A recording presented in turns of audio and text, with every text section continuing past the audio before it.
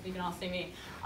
First of all, thank you to Dr. Edwards and the rest of the brass faculty here for having me. I'm really excited to be here. It's kind of really crazy to be in this room, you know, all these years later, because I used to take classes in here. The way we're going to approach today might be a little different from what you're used to. I really want this to just feel like a conversation rather than a lecture. So I want all of us participating, all of us asking questions. You know, I'm here to help you guys out. I'm here to help you. So I'm just going to give a quick rundown of what I've done so far, you know, my journey from music student at ASU to where I am now as a professional musician. And then I'm going to ask all of you a few questions just so I can get a read of the room, get a feel for where you all are at. And then I'm just going to open up the Q&A right away. So this entire conversation will be guided by your questions. I do have a lot of notes here on the stuff I want to cover, but I'm hoping we can work that in to answering your questions. So my name is Lizanec Chappell. My musical journey, I started as most people do playing music. I took piano lessons when I was younger. Then I started band in elementary school, and after a brief stint with the saxophone, I actually played clarinet for a really long time. Clarinet was my first instrument, and it wasn't until I got to high school when they were looking for more trombones to join the marching band that I was like, I think I can try that. I think I can do that. So I started playing trombone in high school for the marching band. I completely taught myself how to do it. You know, I locked myself in a room with one of those, you know, Standard of Excellence books and just read through each page and just kind of figured it out. So in high school, I was obsessed with marching band. I loved it. It was amazing. I loved playing trombone. I felt like much more of a connection with that instrument than the clarinet. I could just tell I was like, this is my instrument. This is so cool. And then in band class, getting to sit in the back with all the trombone players, I was like, these are my people. You know, I just loved it. So honestly, being really into marching band, I got really into drum corps. Yeah, drum corps. Okay. I did 5 years of drum corps. I know, it's crazy. Trust me, that's insane. I did Troopers, Blue Stars, and then 3 years at Blue Devils. So, do we have people in here who do drum corps? Raise your hands. Yeah. Where are you at? Where you guys march? I work Blue Stars this summer. Nice. Yeah. Oh, we share the same one. Academy. So you know Lisa Tatum. I love Lisa Tatum is a very good friend of mine. She's the brass caption head at Academy now. She's amazing. She's great. Okay, so drum corps. Then I came to ASU to do my music ed degree, and as Dr. Erickson said, at that time in my life, you know, I wasn't taking things too seriously, as I'm sure some of you younger students can relate to. You know, we're our freshmen and sophomores in here. Yeah, you guys are young, I get it. So, you know, at that point in my life, I was doing my music ed degree. In 2008, so this was towards the end of my music education degree, I got the opportunity, a job offer to be in a show called Audition, Brass Angels, which is where I met Lisa Tatum. And so it was the staff of the Blue Devils that created this project, and it was run by Minnan Concert Association, which is a non-profit organization in Japan. So I was, 21 years old at the time, and I got this opportunity to get paid to go to Japan and tour for 5 months. I was like, okay, you know. So obviously I had to take some time off from school to do that. So I went to Japan, performed every night, was in this huge show, went on tour, let's just say I had the time of my life. It was great. But that was really what sealed the deal for me. I was like, okay, I want to perform for a living. This is amazing. I want to live this life. So I came back to ASU, and at that point I only had 1 semester left, just my student teaching. So I was like, well, I've made it this far, I should finish it out and get my degree. So I got my music ed degree, and then I kind of hit a crossroads where, you know, because I had this amazing performance experience in Japan, and I had this music ed degree, and I didn't really want to be a band teacher, so I actually worked outside of the music field for a little bit because I wasn't sure what I wanted to do. But that didn't last long. You know, obviously there was a huge void in my life because I love music and I really wanted to perform. So I decided to go back to get my master's degree. But I definitely think taking that little bit of time away from music really helped me solidify that's what I wanted to do. So, and I knew if that's what I wanted to do, perform for a living, that I had to refine my skills. You know, I had to get better, I had to put more time in, kind of make up for that time that I maybe didn't put in earlier during my music ed degree, or the fact that I only started playing trombone in high school and I taught myself how to do it. You know, so I knew I had to kind of make up for lost time and really hit it hard. So when I went back for my master's degree, I feel like I was like a new woman. I was like super serious about school. I was practicing all the time. I was just like really gung-ho. At that point, I would say that's like when I went all in. And we'll talk about that later. Like, you have to go all in. Back in my master's degree, it was then where I started freelancing more around town. Definitely started playing a lot of gigs. After 1 year of my master's degree, I got another job offer to be in the show called Blast. You guys know? Nice. Yeah. So I got offered the job with Blast, and this was longer than the previous tour I did. This was a 1.5-year long contract. So the tour was United States, Korea, and then again, Japan. I thought really long and hard about it because I felt like I had gone on such a journey to come to the conclusion that I wanted to go back to school, that I wanted to get my master's degree. And so I was actually like going back and forth, like, should I do this? You know, should I finish my degree? And at the end of the day, of course, I chose the job. So I again took some more time off from school. You know, I took a 1.5 years off from school this time. And honestly, when I left to go do this job, I wasn't sure if I was going to come back. You know, I just didn't know where life was going to take me. So I did this tour at Blast. It was great. I definitely think I leveled up there in many ways. Just being around so many other amazing professional musicians and learning from my peers, you know, learning from the people around me. A lot of them were a lot more experienced than me at that point with performing and the gigs they were doing and just the freelance side of it and their businesses and how they were running everything. So I learned a lot from that tour, not to mention just the consistency of when you have to perform every night. You know, when you go on tour, you're doing a show or you're in an organization where you have to perform every single day, you figure it out. You know, there is no, I'm tired today, or oh, my chops hurt today. It's like, no, you just gotta figure it out, and you have to create the same product every night. So I really feel like I learned that during that time. Actually, during the tour, I got an email from Douglas Yo, who was the then trombone professor at ASU. And we had never met before, but he was like, well, you know, I'd really like you to come back and finish your degree. And I'll be honest, if it wasn't for Doug Yo reaching out to me, I might not have come back. I might not have came back and finished. So I was really happy to hear from him. I came back, finished my master's. It was a very positive experience. It was a great experience. So grateful for it. But after that tour with Blast, when I came back, it was like I was also a different person to everyone in everyone else's eyes. Like, my freelance game around town went from like sometimes to like full time. It was like I was, you know, getting a lot of different jobs, and I had no problem finding work. I feel like sometimes all it takes is one big thing on your resume to really kind of like put you to the next level. And I mean, you can always keep adding and keep going up with all the gigs you get, but so that was, I found that like that was a necessary thing, like sometimes being attached to bigger things or bigger organizations. So after I graduated with my master's, for the next 3 years, I was living and working in Phoenix. So I would go back and forth between Phoenix and then going to Japan for tours with Blast. Because at that point, the last Blast tour in the US was in 2011. At that point, from that point on, it's only been in Japan. And they've been putting on tours almost every year. So I would go to Japan, come back, go to Japan, come back. During my time in Phoenix, yeah, I was like freelancing full time. I did teach private lessons a little bit too, so. But my main jobs here in Phoenix was, I was the principal of trombone at Arizona Broadway Theater out in Peoria. Have any of you guys been out there? Yeah. So they do Broadway style shows full time. I mean, they're on a Broadway schedule, 8 shows a week. So that was a really good way to not only have consistent work, but to just, like, my show repertoire just went up. It was like show after show after show after show. So it was really great for me to be able to experience playing that many different musical theater shows. Another big company I worked for here in Phoenix, they're called TAD Management. They do a lot of like production shows, like tribute shows, concert stuff. They have a lot of work, that company. And then I also played in the local music scene. I played in a lot of bands around town. The main one I was in, they're called the Hourglass Cats. I still play with them. Just like recording albums, going on tour.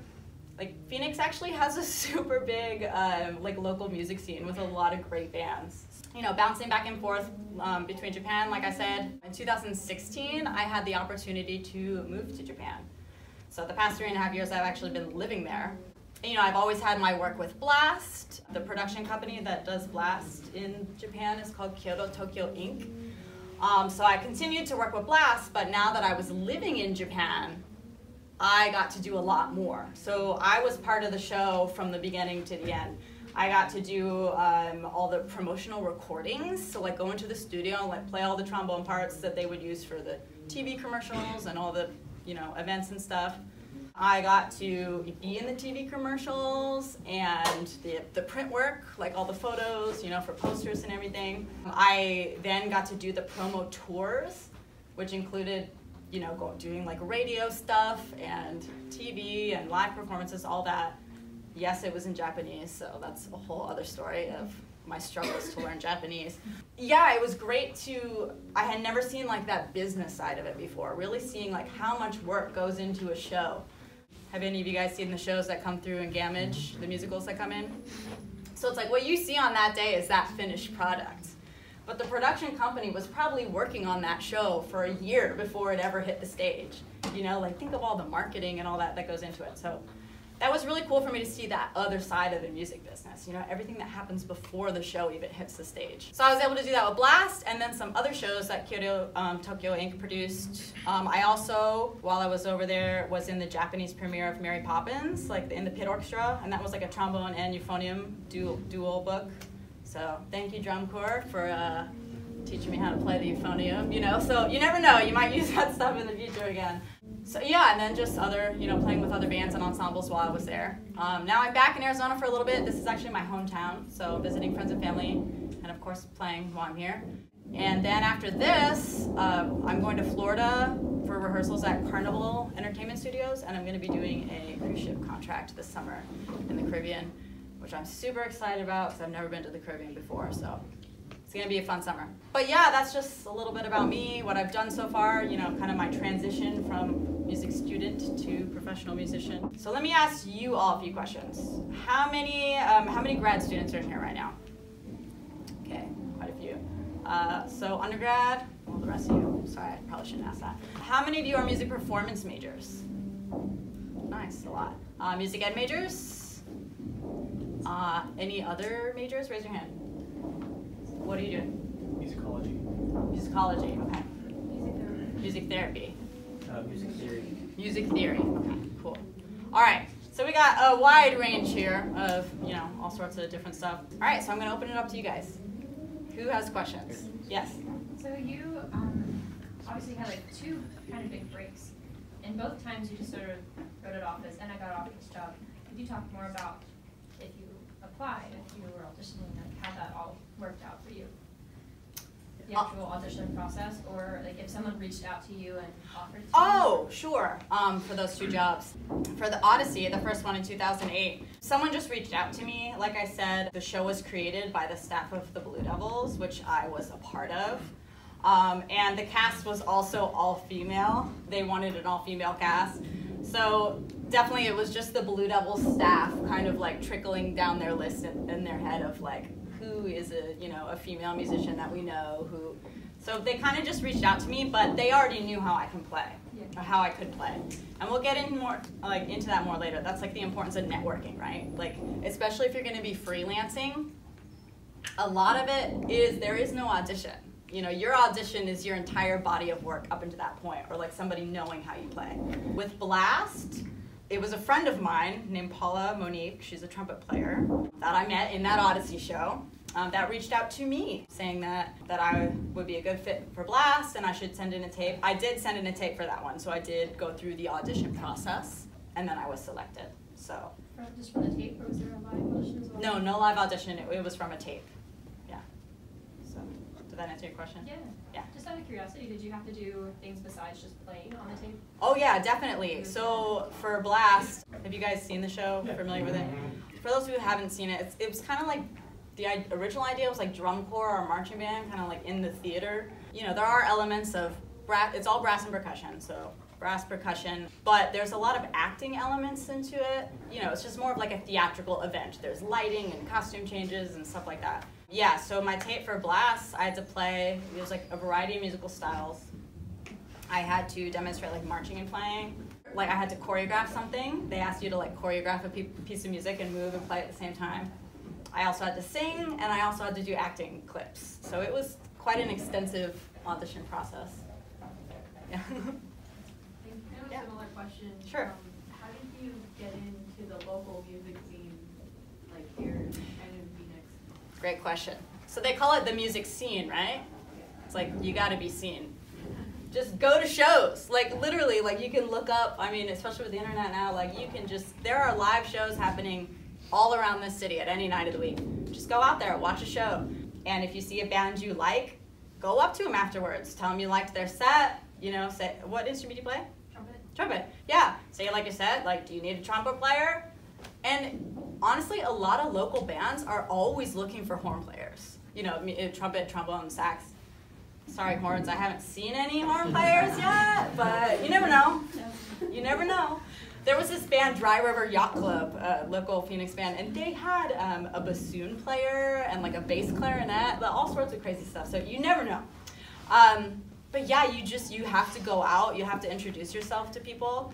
You know, if you utilize social media or have a website or something, you know, just go up to them, say, hey, I loved your set, can I jam with you sometime, can I play with you sometime? You just gotta go up to people. The way I kind of started getting involved in the local scene was I subbed for somebody on a gig. And then when I was subbing with this other band, there were members of another band in the audience. They saw me and they were like, hey, come play in our band, you know? So it really is just putting yourself out there and networking and going to shows, going out, which kind of leads me into something. How many of you watch musical events off campus? Okay, great, cool. When you go watch those musical events off campus, do you go talk to anybody afterwards? Depends on the show. Depends on the show. Yeah, the environment, right? If we're like at like the symphony or something, it might be hard to track somebody down, right? No matter what kind of musical event it is, try your best to go talk to somebody. Like I told you, I did a lot of pit orchestra work. I have literally gone up to the pit orchestra during intermission or something and like peeked my head over and like, oh, are you the trombone player? Like, oh, sound good. You know, like you can find those moments. It might be awkward, right? It might be weird to go up to somebody that you don't know and go introduce yourself but you know, everybody likes compliments, right?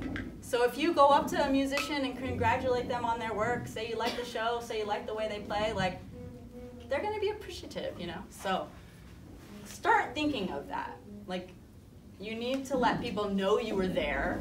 You need to let them know you enjoyed their performance. And if you're trying to play with them, yeah, hey, can I play in your band? Or if it's more of a, like what I did in the musical theater example I was saying, I said, do you ever need a sub? Do you need a sub sometimes? You know? So start to make those connections now.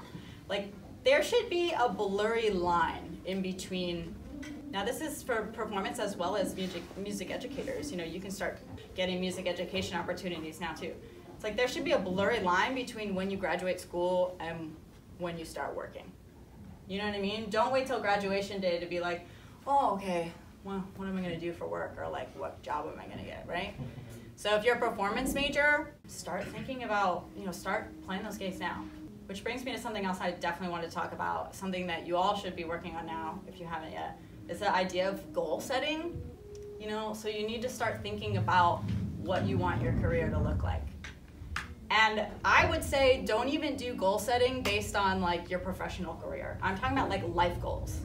Like seriously, take the time to think about it and you can be as imaginative and like over the top as you want. Think about it, like what is your dream job? What is your dream job? You know, are you playing principal trumpet in a symphony orchestra? Are you the best high school band director that ever existed? Are you on tour with a rock band in China? You know, it's like, I don't know. Well, not right now. Sorry, that was a bad example. Sorry, that was a really bad example. Okay, sorry. That was funny. But you get my point. Be as crazy and over the top as you want. And then start thinking about, where do I want to live? You know, what city do you want to live in? Or what country do you want to live in? What kind of house do you want? What do you want your work hours to be like? You know, you really can like picture what your exact, not only career goals are, but life goals. And then once you have that idea, you can kind of work backwards on how to get there. You know, so this goes hand in hand with the like going out and being seen thing. You know, if you want to be a classical performer, yeah, go to those symphony concerts and reach out to the, you know, top players in your area. You know, same thing with music ed. Find the best band directors in the state and reach out to them. Go work for them or just go watch them, right? It's kind of that idea of you need to know your goals and then just start getting out there, start doing it now. So, yes? Cruise ships. How does someone, if someone's like, hey man, I'd like to work on cruise ships, how do you start that? Who do you contact? Who contacted you? Sure. Well, I went through an agency. Landau Music is the agency I use. There are a few others out there. The big one is ProShip. I know that's another really big agency. I do know other people who have contacted the cruise lines directly, like the different companies, Royal Caribbean, Carnival, Norwegian. But when you contact a cruise line directly, you're obviously only applying to that cruise line. Whereas if you go through an agency, they have access to all the cruise lines. There's a lot of jobs with the cruise ships. It's pretty crazy how many jobs are available. But what I had to do was, again, there's no live audition. You send in a tape. They used to do it over the phone. Or sometimes they'll do it where it's like a Skype call or something. And so they'll be giving you the audition, but then you film yourself, and then you have to like send the video later. What I did with Landau, I just did it by myself, but you have to like show the, there's like a computer system where you like press a button at a certain time, and then you have to like show your camera to the computer. So it says, so they know that, because the audition's all sight reading. That's the thing. So it's like they know that you send you the music and you just got to do it. So is there anyone who is interested in that kind of opportunity? Yeah, some people. So yeah, it's all sight reading. It's all done over the phone. If you have more questions about that, you can ask later. I can go deeper into it, but yeah. So what was kind of going through your mind when you had to choose between taking the jobs and staying in school? That's a good question. When I left during my undergraduate degree, it wasn't as hard as a decision. Yeah, I was a lot younger then, so you know, I just said yes. You know, it wasn't that big of a. I was just kind of like in awe by the opportunity. I'm like, yeah, this sounds awesome. Let's do it. But when I left my master's degree, that was a lot more difficult of a decision because, like I said, I had invested so much time in deciding to go back. Also, I was gone for so long that I had to drop out because I think. Maybe it's different now, but I think it's like you can take 2 semesters off, but I couldn't take 3. I remember that was my experience. I was just weighing my pros and cons, you know? I was trying to think what was gonna be better for me in the long run. And going back to that idea I said of like having your goals in mind, because if you have your goal in mind, that's gonna affect every decision you make, right? Because the big picture is your big goal, and then you work backwards on how to get there. And I knew my goal was to perform, to be a performer, to make money playing my instrument. So when I put it in those terms, it really wasn't a hard decision, if that makes sense. Yeah. You know what I mean? Because I knew school was always going to be there, but if I turned down that job opportunity, like I might not be where I am today. So it was a hard decision, and you know, after you make big decisions like that, I'm sure some of you know, there's a big trickle-down effect, right? Like, okay, if I make this decision, that means I have to drop out of school, and then I have to move out of my place, and then I have to, you know, so there's certainly, when we make those big decisions, there's a lot that happens afterwards. But to answer your question, it's just going with what your goals are. I think that will always give you the clarity to make those big decisions. Is this helping me achieve my end goal? Yeah.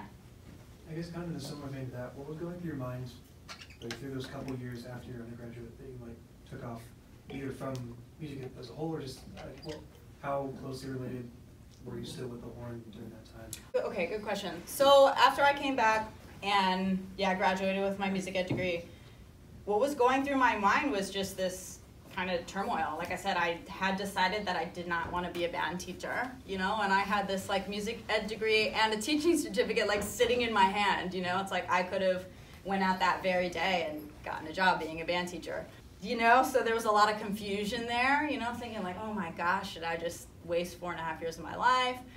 You know, so I definitely was confused about that. And then having those visions in the back of my head of, you know, this amazing performing experience in Japan, like how great that was. and then thinking of like, am I never gonna have that again? Like, was that my peak? You know, did I peak at 21 years old and the rest is all downhill, you know? So all of those things. I started working in retail management. I had always worked in retail part-time throughout college, you know, to pay bills. So it was just like an easy job that I just picked up, but I was still playing. I don't know if any of you know or are familiar with MCC. Do any of you know Rob Hunter?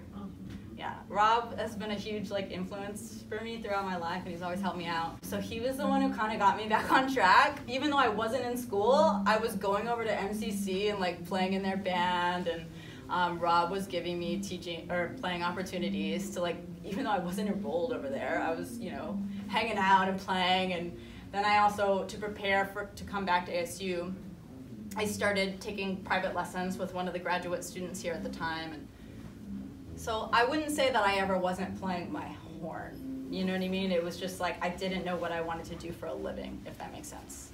So,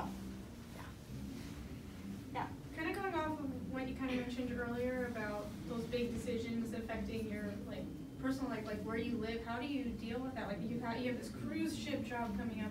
How do you deal with like real life, where you live and where you're gonna move to? And that sounds crazy to me. That's a really good question, and I know that seems crazy to a lot of people. My life seems crazy to a lot of people, but like you even worded in the way like, how do you deal with real life? It's like, to me, that is my real life. You know what I mean? Like going back to that goal thing, right? Keeping in mind your larger picture. Like traveling is always, that's part of my goals. Like I love to travel. I love to be on tour. I joke around with people that I feel more at home in a hotel room than I do like in a house. But you definitely have to, I know a lot of touring musicians, and a lot of them either like own a home and then they rent it out, or they don't have places, or they'll like line up their leases or their places to align with their tours and stuff. And then there's other people who like more of a home base, and they will have a place, and you know, either they own it or they continue to pay rent even when they're on tour, because they like the idea of having that stability in that place to go back to. So it's really whatever works for you, you know? So, I mean, it does take a lot of planning, right? Right, yeah. So, Thanks. yeah. Yeah. Curious. Yeah. How is the culture around music different in Japan? Ooh, excellent question. So, not only the culture in music around Japan is completely different, but just the culture in general. In general, I would say they appreciate the arts a lot more. Symphony orchestras are huge over in Japan. I don't know the number, but just in Tokyo alone, gosh, there's so many professional orchestras, like in one city. So it's certainly a lot different than it is in the US. Classical music is huge there. They love classical music.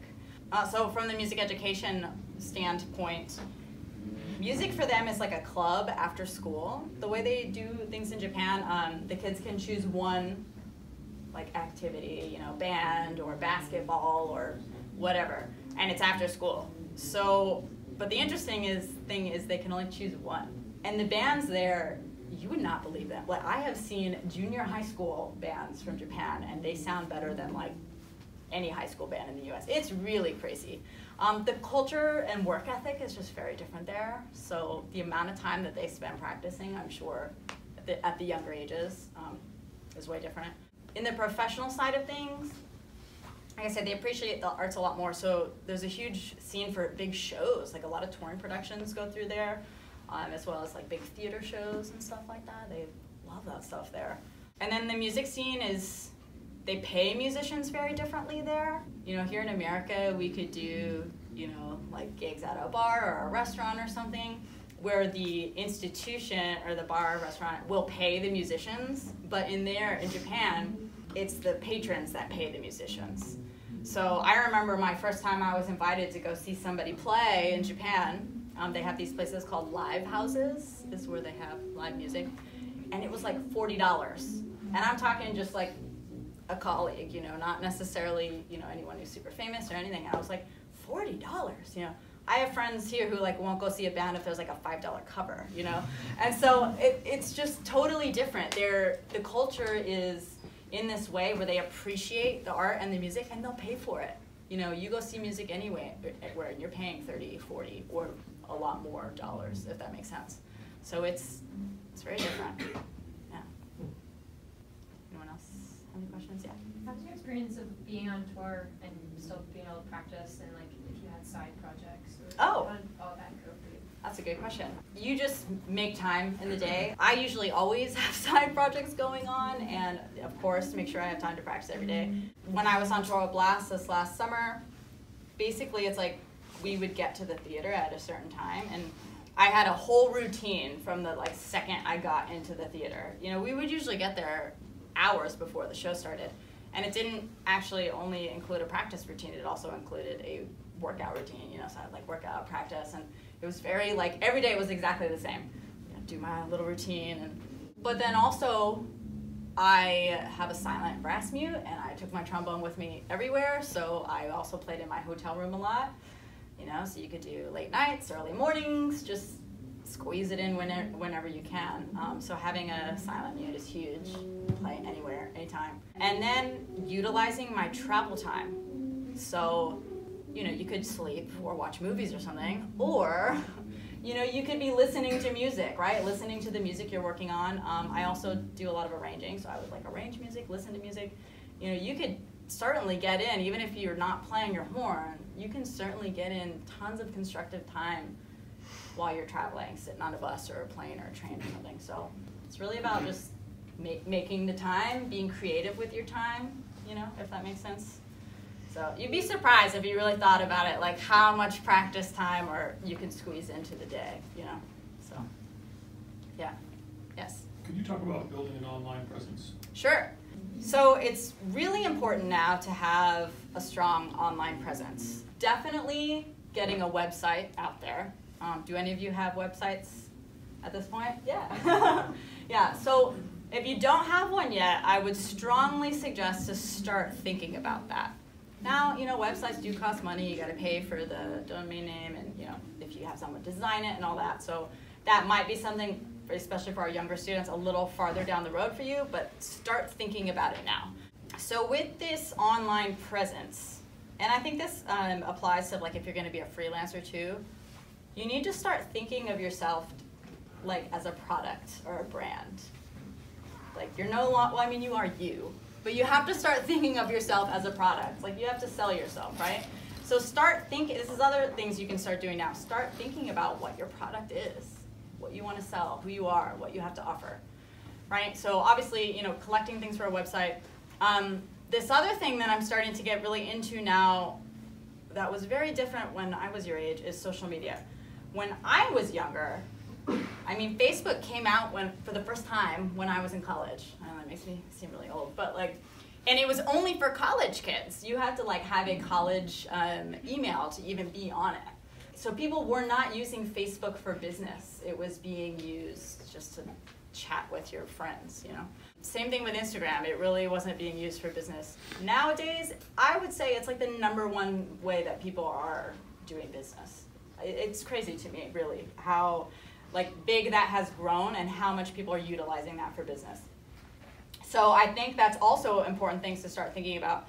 Something I've been doing recently is I've been switching over. It's still in a process right now, so it's not complete, but switching over a lot of my personal accounts to business accounts and kind of like rebranding my product, right? So instead of my page of, you know, pictures of my cat and what I ate for lunch and stuff like that, you know, I'm doing more posts about music and trombone and my career and stuff like that. Because this is the way, and this isn't true for every field or every career option within music, but this is the way that people are getting discovered. It's a way for you to showcase what you have to offer. You know, if someone just like looks on your Instagram real quick and sees, oh, there's a video of her playing the trumpet. Okay, that's what she sounds like. Oh, she plays in this band. Cool. Oh, I know that guy. Oh, she went to college at this school. It's just a really easy way for people to identify you, see what you do, and know if they want to work for you. I do know, at least with personally, like some of my colleagues, there are people who have mixed feelings about this. I know many musicians who do not use social media and don't want to and don't have an interest in it, and they get their work and they do their gigs and they have a good career. And then I know a lot who do, and they love it, and they're utilizing it in great ways. So it's just, it's really up to you. I would say if you're interested in this kind of thing, start finding people whose careers you want to emulate, or start finding people who like you really look up to, if that makes sense. The easiest place to start is obviously within your own instrument, right? You should already have, you know, players you want to emulate for their sound, right? Do we all have our favorite players for our instruments? Yeah. So that's a good place to start. Maybe one of your favorite players already has a great website, and they have a great YouTube channel, and they have all this information out there.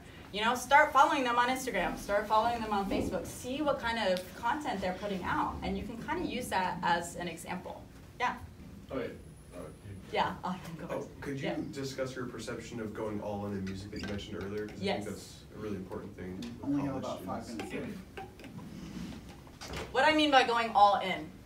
So they say like time is the great equalizer, right? We all only have 24 hours in the day, and there is never enough time. So what I mean by going all in is if you're gonna make it, you know, make your goal, whatever that goal was, right? Principal trumpet or most awesome band teacher that ever existed, whatever your goal is, if you're gonna make it to the very top, you have to go all in, meaning like your day needs to be centered around it. You know, you need to practice as much as you can. You need to take every opportunity that comes up. Every decision you make needs to be based on this goal. And that might mean restructuring your day a little bit or restructuring your life a little bit. When I was here with Doug Yo, I remember him telling me about how he was like spending his money to make sure that he had enough money to buy the trombone record that he needed. Because they couldn't just go online and watch a YouTube video. They had to like go to the record store and like buy the album, right? So he could listen to his, you know, favorite artist or whatever. And he was like, yeah, in order for me to save that money, I had to not go out with my friends that one Friday night because I needed to save that money to purchase this thing. So what I mean by going all in is, you know, your goal needs to be the most important thing. And if that means maybe not going to, you know, going out and partying with your friends so you could spend that time practicing, or maybe not buying some new video game so you can instead invest that money in something that's going to help you meet your goal, like, I don't know, you know, practice mute or new music or something. That's what I mean by going all in, of this idea that like at some point you have to just be obsessed with what you're doing.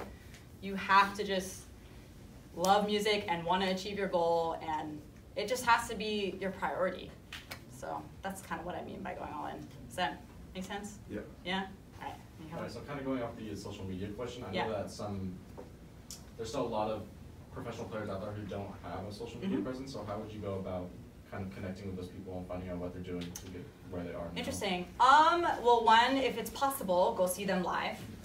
If it's not possible, if they're not on social media, they might have a website.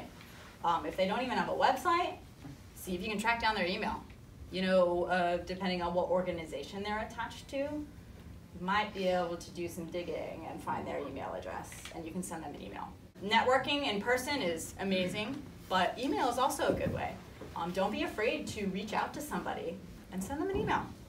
I emailed Dr. Edwards. I had never met him before, you know, when I came here. So it's like, don't be afraid to send those emails and make connections with people. If you do enough digging, I bet you can find the emails of someone. Yeah. Thank you. Yeah. So any other questions? I know we're running out of time here. All right. Well, we'll wrap it up with that. Thank you all for being here.